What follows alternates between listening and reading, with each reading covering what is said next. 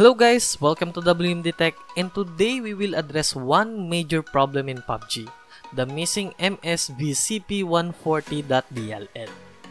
I know every new players in PUBG are frustrated because of one problem, the missing MSVCP140. On this video, I will give you possible solutions on how to fix this. Well, these solutions are tested on all my computers, or rather 3 computers. I bought 3 PUBG and installed them on all my computers and had the same problems. Cannot find MSVCP140.DLL. So I researched on Google and Steam forum and I cannot find any specific solution. So these solutions might work for other people, but for some it may not work. Okay, let's start.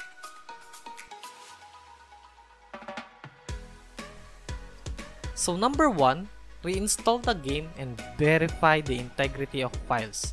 So this is the most common solution that I always read on forums or Facebook page. Have you reinstalled the game? Have you tried verifying the integrity of game files?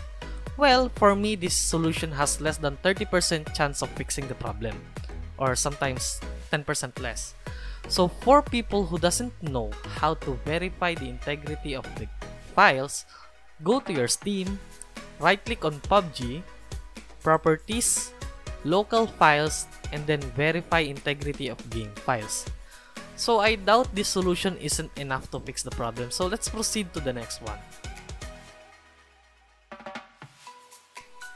So for the second one, updating your graphics driver. Admit it that many of you doesn't care about your graphics driver. Updating your graphics driver is very essential. It gives you the latest updates for your games, especially for PUBG. I remember there is an update from NVIDIA specifically for PUBG. So in updating your graphics driver, right-click on your NVIDIA icon on your taskbar, then go to GeForce Experience. Note, if you don't have NVIDIA GeForce Experience, you can download it on their website. I will put the link below in the description. Then, go to Drivers tab and update your graphics driver. So you're thinking if this solution will fix the problem. The answer is yes and no. Basically, this is one part of fixing the problem. So for our third and last solution, it's the Windows Update. And admit it, you also disregard Windows Update more often than your graphics driver. Updating your Windows is essential, especially the updates that are marked as important. So let's dive into the main solution. Just to remind you that this solution has a chance that it can fix your problem, but for some people, it won't. So the first thing I did is uninstalling all the installed Microsoft Visual C++. And if the process failed, just ignore that and proceed to the next step. Then go to your Windows Update and update your Windows until you see these updates. Once you see the Windows Update for x64 based systems, update them and wait for it to install. After that, go to your PUBG folder. You can either do that on Steam, right-click on PUBG, Properties, Local Files, and Browse Local Files.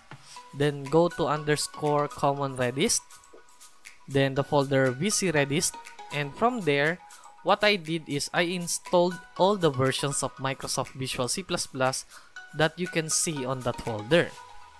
After installing all the Microsoft Visual, make sure to restart your PC and try opening PUBG. In my part, I would say that the second and third solution will surely fix your problem.